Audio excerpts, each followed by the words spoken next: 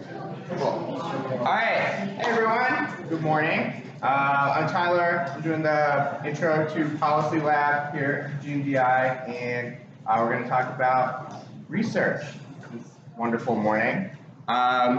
So who here has done like a research project at school?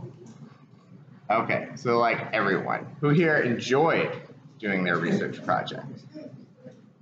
Select few. Okay, so I think research is definitely an underappreciated part of debate as you start getting into it. Conducting really good research is something that can take a little bit of time to develop as a skill, but once you really get going, it actually becomes a lot of fun, and you get really good at it, and you get exposed to like a huge diversity of arguments and points of view you may not have considered. Yeah, some big benefits of research. So a lot of people join debate so that they can genuinely learn more about the world and what's going on in it, as well as just controversies that affect people's everyday lives. So that's a huge part of, or something that you can really get out of debate. Next, you can, as most of you put your hand up, you are going to be doing a lot of research projects during high school as well as further into your academic careers. So developing those skills from debate is something that I think most debaters can say has been really helpful to them in their academic success. Third, you can talk with your partner and your teammates, and you can toss around ideas. You can't do that without really getting a good understanding of like what's being said on the certain topic that you're thinking about, whether it's one big topic like policy debate where you have like a whole year to really go into depth onto certain issues, or just getting exposed to a lot of different arguments as you do with LD or PF every month or so when you get a whole new topic. So you'll also learn how to distinguish between sources that are credible and that are not credible. So you can weed out the fake news and really make sure that we're presenting arguments that are the best version of those arguments. And then lastly, all of these things will help you become a better debater overall. Okay. So first thing, approaching the research process, mindset is very important. So first, have an open mind. So this can come when you kind of just get the topic, whether it's early in the year or you've just like the brief has come out and you just kind of want to learn a little bit more about the topic. Definitely just like having an open mind about what avenues you might want to go down, what arguments you may think you might want to, or what arguments that you could run. Have an open mind about what you might be finding. Don't go into research with a certain set of expectations and get frustrated when those expectations are not met, to the T. Finding new things is definitely something that is like a huge help in debate because you can approach problems from more creative angles. Next, stay positive. So during your research projects, for example, I'm sure it might have gotten a little bit might have dragged on a little bit long, or maybe not found like the research that you wanted to right away, but stay positive. At this point in time, in 2019, like information on almost anything is out there, and there are definitely lots of ways to get it, especially online for free. So learning how to hone your research skills will allow you to find the arguments that you're looking for, and yeah, prepare better cases. Third is get creative when you might not find what you're looking for right away. Think about, take a minute to think about who would be writing about this, right? What are the arguments that I'm looking for? How can I mix up my search terms to really get the best of what is out, of the literature that's out there on a certain topic, just by expanding what the field of what you're looking for, and then going from there. And last I'll say is dig deeper. So if you're kind of researching a lot, sometimes I find there's going to be some annoying thing that comes up, I have to learn about some treaty or like peace deal. And I don't want to deal with that right now. It's not really what I'm focused on. But if I just dig a little deeper and I try to figure out what's going on with that thing that keeps popping up, and I take the time to actually learn about it, then I can understand how certain things relate to other arguments that I might not have considered before. So if you're ever like hitting a wall, sometimes it's just good to dive in and just be like, all right, I'm going to become an expert in like X thing, and that's totally fine. It's really going to help me in this area. Okay. Yeah, so I'll just tack on a few quick study tips that are probably pretty pertinent to you just doing like your homework, like writing a paper or whatever. They're all like pretty applicable for doing your own research. The first is finding a place where you can focus. For me, it's like coffee shops. Like I just like go to a Panera and I know I can sit down there for like a couple hours and just like bang out a few quite a few cards. Just because I know that place is where I can be like the most productive. So if you have a place, it's gonna be different for everybody. Just like whether or not it's your room, it's like outside on the porch, wherever it is. Find a place where you can focus and you're not gonna be distracted by other things. You can't do all of those things that I missed before if you're not focused. You can't dig deeper, get creative, stay positive. We're not really focused on the project at hand. Next is keep going and finish what you start. Research is often done in like I would say like an hour or two is like a good time for you to sit down and try to do the research that you want to do. If you kind of just do like 10 minutes, take an hour long break, come back for another 10 minutes, 2-hour long break, really not going to have the momentum to keep going. You're going to lose the trains of thought that maybe you had while you were finding articles or new journals that would help support your argument. Okay, next, to take breaks. Sometimes, don't get like tunnel vision. I would say if you're at your laptop for like more than like 2-3 hours, like it's just like way better to take a step back, go take a walk. I don't know, spend time with your dog, whatever. Give you the time to step away, and I can't tell you the number of times when I've just like hit a wall, and then when I'm driving home, it suddenly just like dawns on me like what I really need to do in order to like keep going or to find what I need to find. Okay, and then last is just ask for help. Don't be afraid to ask for help. A lot of you will have debate coaches or just like staff, like teachers, friends, like more experienced debate members that are going to be able to like help you out when you're looking for a specific argument, when you're trying to approach something from a certain way, just because they may have been doing this for longer than you have, and research is definitely a skill that you're going to want, like other people can help you out with if they've spent time developing those techniques. Okay. So, sources and credibility. First topic we can talk about. Oops. Hopefully we will. Okay.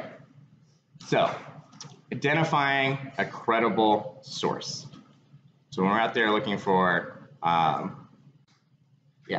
research, we want to make sure that it comes from somewhere that we know we can trust, right?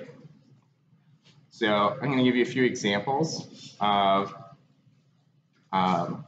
certain sources.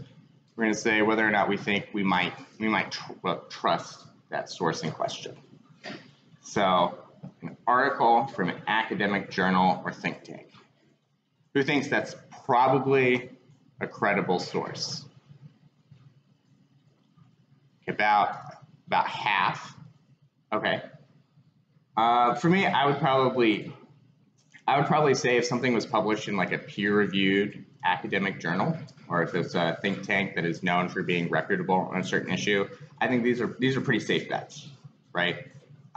It's very unlikely that any academic journal with like any reputation at all is publishing something from like, I don't know, a 9-year-old blogger, right? These articles are probably pretty good. That being said, I think a lot of you are right to be skeptical of certain sources. As we know, academic journals in the past have published things that are obviously wrong, right? So I would say this is like probably a pretty good start, and the best versions of these articles are probably like the gold standard for conducting debate research. Okay, how about an article from a newspaper? All right, hands up if you think that you would look into a newspaper when you're doing research, like an online newspaper. Hands a little bit higher. Okay, so about the same. Yeah, I would say just take a look at what, like generally these are pretty good. Newspapers, like the point of news sources is to publish like factual things that are true. So in that regard, they might not help you with your argument if you want someone to help you, like say something we should do. And then you've got to be careful for newspapers that publish commentary from people who may not be credible. So like the New York Times, for example, like a year ago, published, added someone to staff who was like a climate change skeptic, and people were very upset about it. So if you believe in climate change, which I hope you all do, you might have an issue with like a commentary piece from that individual about climate change. Okay, next. How about this one? A grad student's dissertation.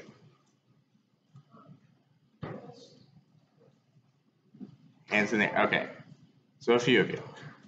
Okay, I would say this is probably a gray area, right? If I was this would probably be my last resort, right?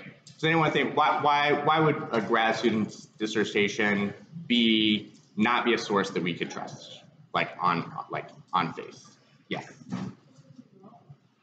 Could be wrong. Sure, yeah. There are a lot of grad students out there, and a lot of them can be wrong about things. Okay, yeah. They might be missing some reported information. Sure, yeah.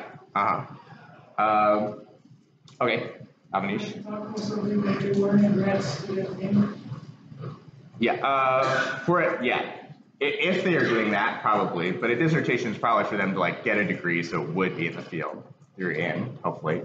Yes, Keon. What is dissertation? What? What is dissertation? Oh, it's like a paper or like a topic, like an argument that you prepare for when you want to graduate from grad school. So a lot of times people conduct like big like research projects because it's like them finishing up like their academic career. Yes. It could be, yeah. And is that always necessarily a bad thing? Like, okay. Okay, so Shachi. Yeah, they're just trying to graduate. They don't really care. That's totally valid. Okay, so definitely those are some reasons why you might not trust a dissertation. I agree with all that. For me, yeah, this falls into the total gray area because this person has probably spent a lot of time either conducting primary or secondary research, so like going out and conducting like interviews and stuff like on their own, or looking at the literature that's out there because they want to have a good like dissertation. At the same time, these kind of things are not necessarily subject to like peer review. They might have like the help of like a faculty member. In fact, that's probably pretty likely and a reason why you could trust this sort of source. But it might it might be something that's just like a total hot take, really just trying to make a mark at school. And it's not really, once it's published, they might not really care about it coming under any scrutiny. So I would say this is just kind of like last resort, fine if you need to. All right, and post on Reddit. Who thinks that's credible? Wow, we've got two, braver than the US Marines, those two. Great, okay, yeah. Oh, it's just like an internet forum where like anyone can like go on, find certain subjects. So yeah, definitely not, but I have seen it happen. People cutting research from Reddit posts. However, one thing I will say even about all of these things is that the source, the credibility of the source definitely does matter to the argument that you're making. So yeah, if a grad student's dissertation said something about like you wanted to figure out how people in higher education felt about a certain issue, then that's a great source, right? But yeah, so that's just something you want to keep in mind throughout the whole time. I've come up with like 4 kind of factors to consider. There are probably more things than that that you should look at when you're looking at a source, but I thought these 4 were generally a good starter, like litmus tests and questions you should ask yourself when you're like thinking about the credibility of the source. Okay, first is the author. Is there an author, right? This is something that's just totally published online anonymously. That may or may not be something that would be a pretty negative reason to cut that article. Can anyone think why that might be? Why would it be bad to like have a card in a debate that's from like an anonymous source? Yeah.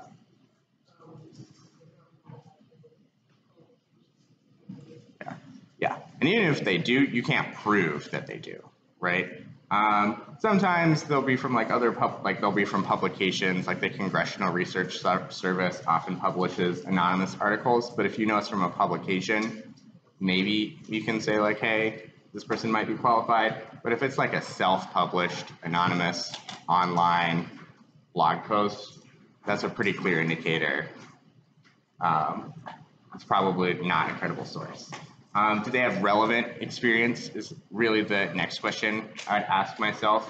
So someone might be an expert in like architecture or something. They're not really qualified to say anything about like Iran's missile program, right? So just thinking about the experience they have, they might be super qualified. They might have gone to like 30 different grad schools and have all the degrees and be like knighted by the queen. But if they don't have like the relevant experience to make your argument, then you might not want to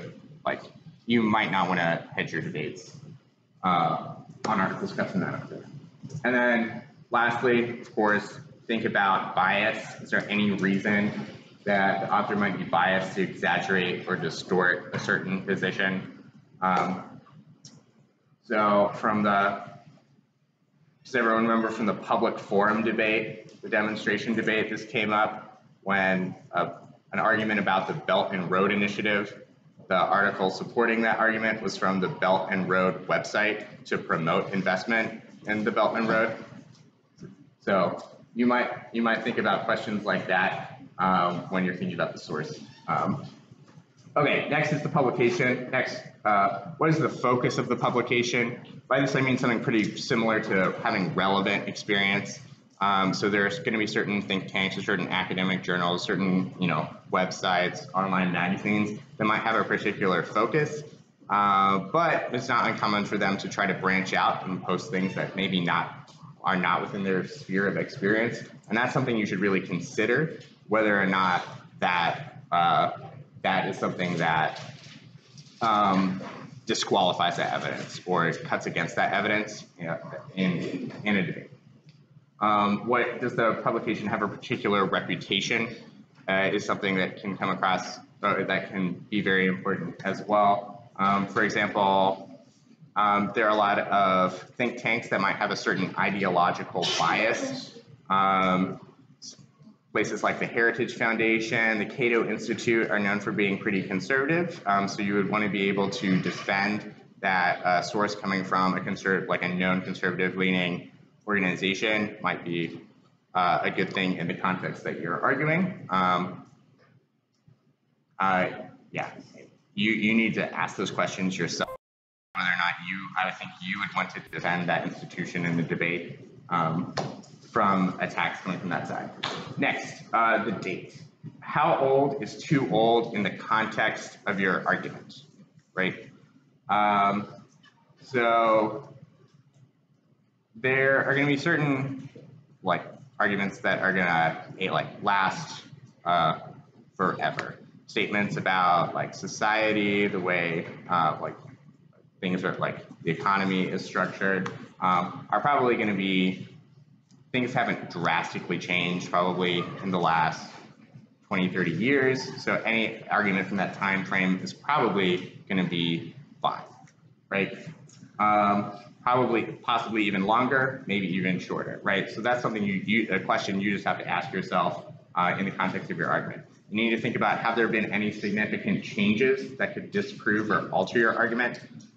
So if on the policy if you're trying to talk about Iran's like missile program, and you're going to say that they are 100% have like a nuclear weapon, it's totally verified, but that evidence is from like 2014, just like before the Iran deal, before like international inspectors kind of came in to like look at Iran's nuclear program. That might be something that has happened since the time of the publication that might have disproven your argument. Okay, next. This one, academic or general consensus. So does the source seem to fit in with what most other sources are saying? So a lot of times, when you see an article that kind of cuts against everything you've been seeing, you've been searching for like 2 hours and suddenly you come across an article that says the polar opposite of what all of the other articles that you've been looking at say. That may or may not be a good thing. It might be a really good thing for someone to have like a take that challenges like conventional wisdom and is someone like thinking on their own and has evidence to back up that point, or that really might just be a troll, an instigator, someone just trying to make some noise, right? However, it's important for you. That's why I think you can't just like approach the research process and go out and find one article and be like, all right, I know it all. This is kind of a definitive statement on what's happening in the world. That's really why you need to broaden the scope of your research and figure out what most people are saying and why this particular source might be saying something different than the overwhelming consensus. Okay. Does anyone have any questions about sources and credibility? Yes. Sure. Yeah. Any other questions?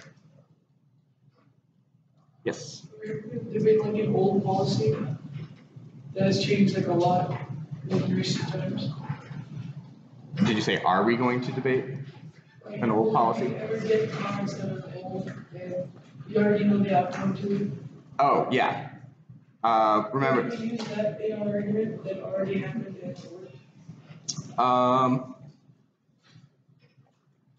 I mean, yeah, in certain contexts you can be, I think you're probably thinking of the bit of the demo debate we watched, which was from 2016 and said that Hillary was going to win the election. So that hurt me as a former Hillary campaign staffer. But I think it could be relevant. You could just be saying, well, hey, everyone in 2016 thought Hillary was going to win. That might be a reason why polls are not the gold standard to determine who wins an election, right? Because most people said Hillary would win because the polls were in her favor, right?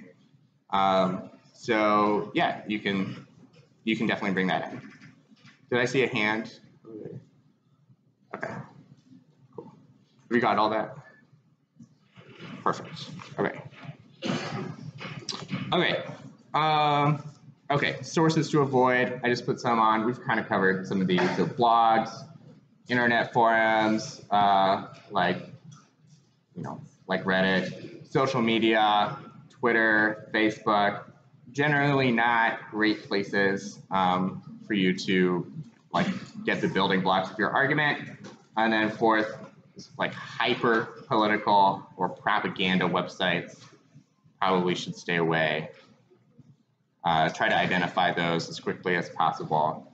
Don't get sucked down the rabbit hole. Okay. Okay, so resources.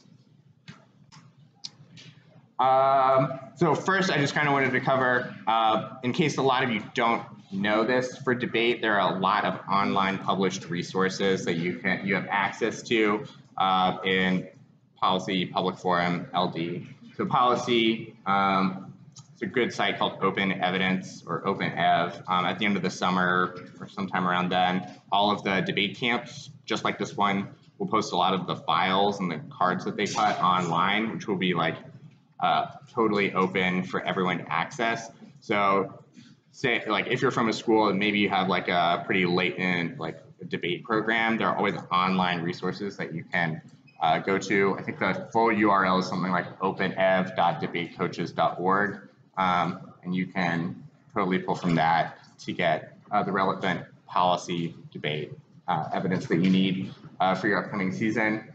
Sites to check. So for policy at the beginning of every year, there's a topic paper, and that's been out since like February for the high school topic. And then there are briefs that come out for each topic for PF and LD. So for the topic paper for policy, you can check the, I guess like National Federation of, I'm not going to say it, nfhs.org, and then speechanddebate.org is where you can get the briefs for PF and LD. If you have any questions about where to get like resources like that after the camp, just totally make sure to see your lab leader who will help you out. So that once you leave the camp during the school year, you like are all set. Okay, and then also debateus.org, which is like formerly Millennial SD, is a really good place to pull evidence for all three kinds of debate. The reason I just put this up here is that it can be just a really good like starting point. So there might not be having access to these resources allows you to put your like research skills to use, like building on those arguments, developing, so that you can have like the best version of your argument, and you don't necessarily need to cut the exact same file that's already available for you online. So yeah, you can expand your research field. Okay, now Google, your #1 resource. Google is your friend. Don't overthink it. Don't think you need to necessarily go to like some fancy like academic database or like go try go into the deep web, right? Google. Google has everything. Pretty great search algorithm. Everyone starts there, right? So when you're looking on Google, don't overthink it. If you're like just coming into a topic, you want to get like a good understanding of like where the literature is, just like search what you're thinking. Totally fine. Once you take it from there, you can really build and develop your search terms to get more narrow articles. But Google does a really good job of kind of telling you where the big articles that everybody else is also going to be reading, and that knowledge that everybody else is going to have. So Google. One tip, don't give up after the first page. I think you need to be looking well into like the 10th up to the 20th page to find everything you can to really scrape the bottom of the barrel there, because a lot of the time you will find something on like the 18th page. That being said, if you haven't found anything, none of it is relevant. You may want to refine your search terms, right? But don't give up after the first page is definitely what I would say. Okay, third, read the previews, right? Everyone know what I'm talking about with this? Just like this little layer here that will have like the kind of where your search term popped up within the site. Those are oftentimes a lot more helpful than reading the title that's there.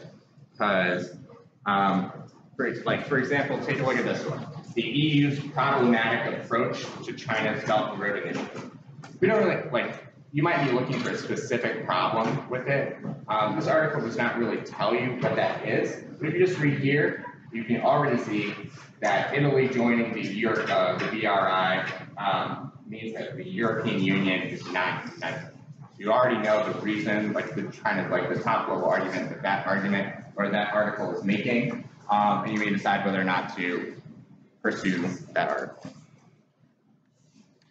Okay, how many people know about Google's search terms, search commands? Anyone heard of these? A few people.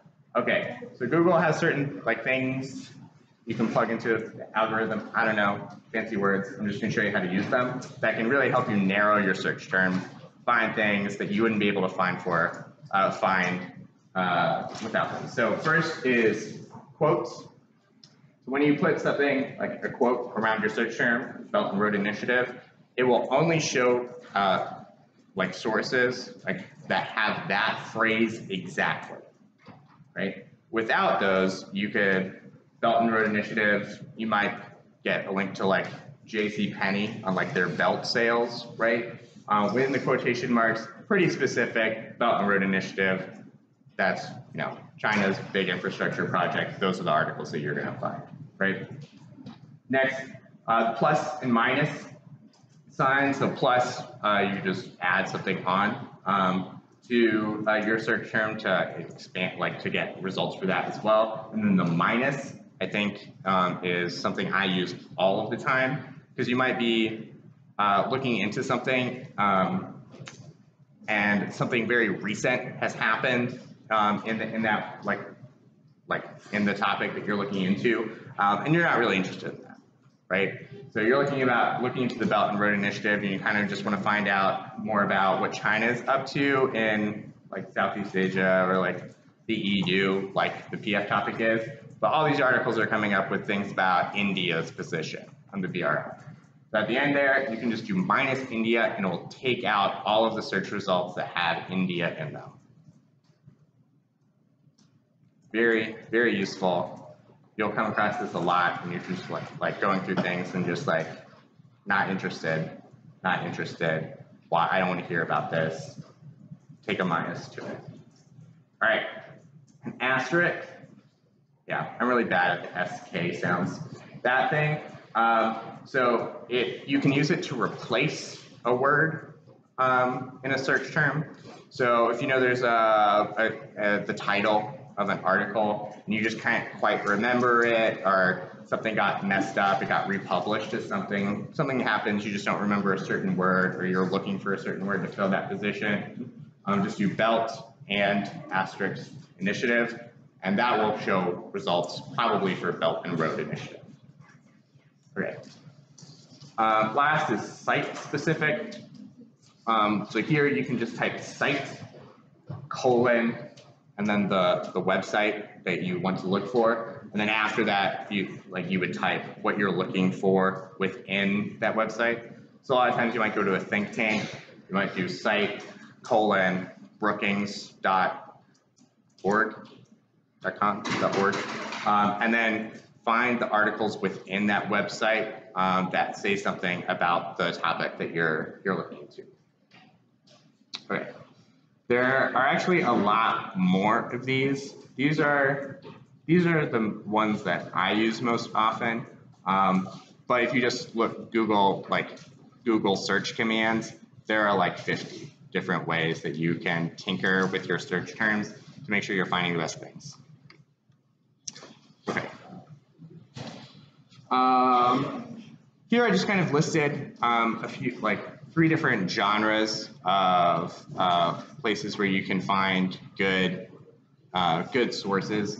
So academic databases, I think if Google, just regular old Google, isn't getting you what you need, you might take it up a notch, take it to Google Scholar, which has definitely been improving over the past few years as a research tool. I think they're making it better and better.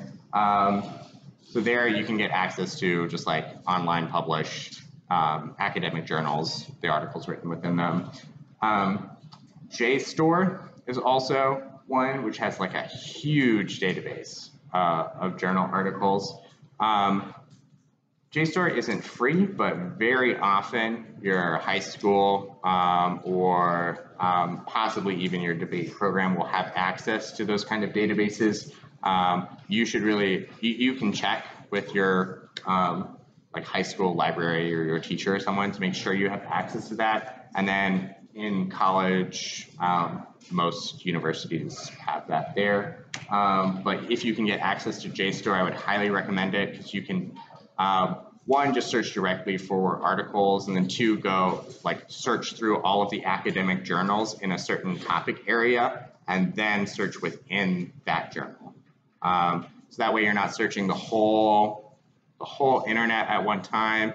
You just want to find like critical Asian American studies.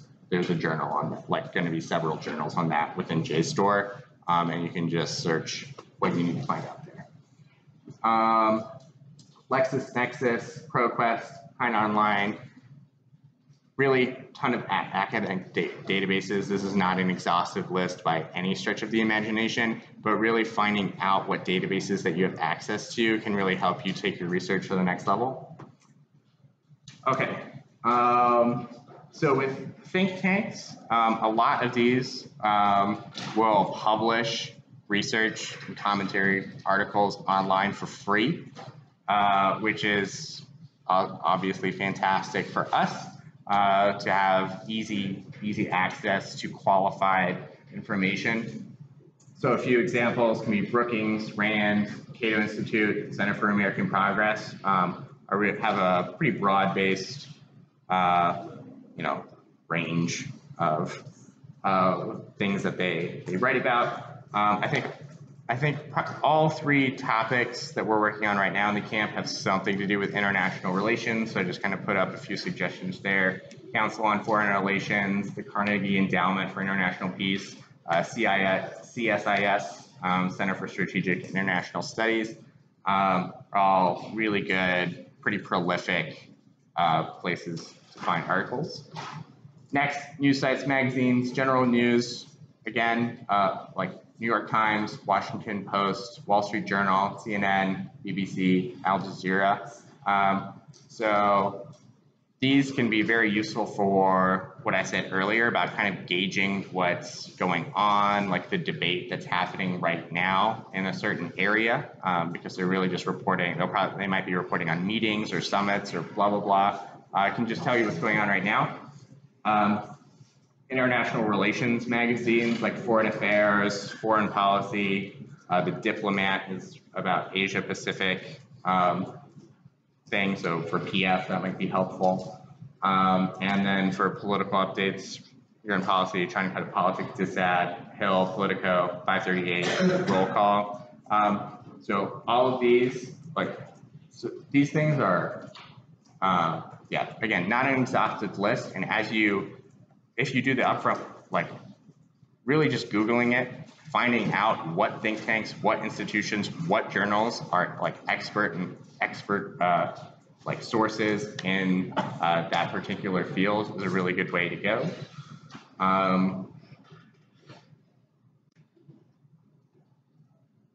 Yeah, can anyone think of any other kinds of sources that maybe they could consult where perhaps you have found evidence from in your own debate careers? Yes.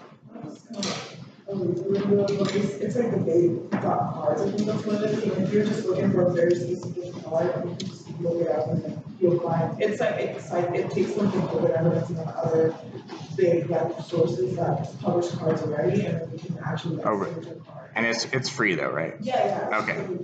Perfect. Okay. Yeah. Debate.cards. Actually, should have put that on there. Is it debate.cards something, or? I actually haven't used that one, so. But yeah, if you're looking for certain, if you're looking for card specific and not kind of going to the sources, yeah, those kind of places are great. The high school has a wiki as well where teams publish the cards that they read online. So be creative. I think the more you're exposed to arguments, the better. The more access you have to them, the easier you can access them, the better off you're going to be. But a critical skill for you all is also just learning how to do it, from scratch.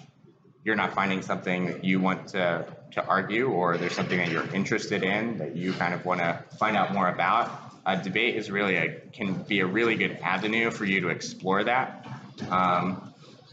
And yeah, research, it's fun. Okay, I think I'm about done. Does anyone have any questions about the research process that I can answer right now?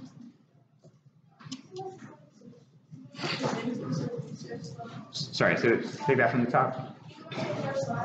The first slide.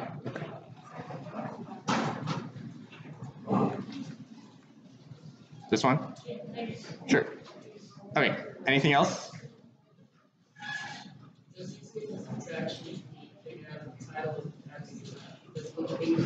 Both. Yeah.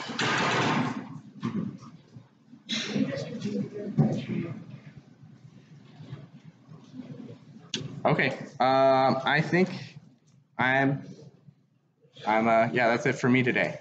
Thank you. How are we gonna do that? I got it. Hannah's gonna take over from here. Thank you. All right, so now is research time. So since everyone's already in this room, we're just gonna keep you here to keep things a little simpler. But what I do want you all to do is just kind of split up by lab. So I want all the middle schoolers to go over that direction. And then Adit's gonna come talk to you all. Can you pause that video?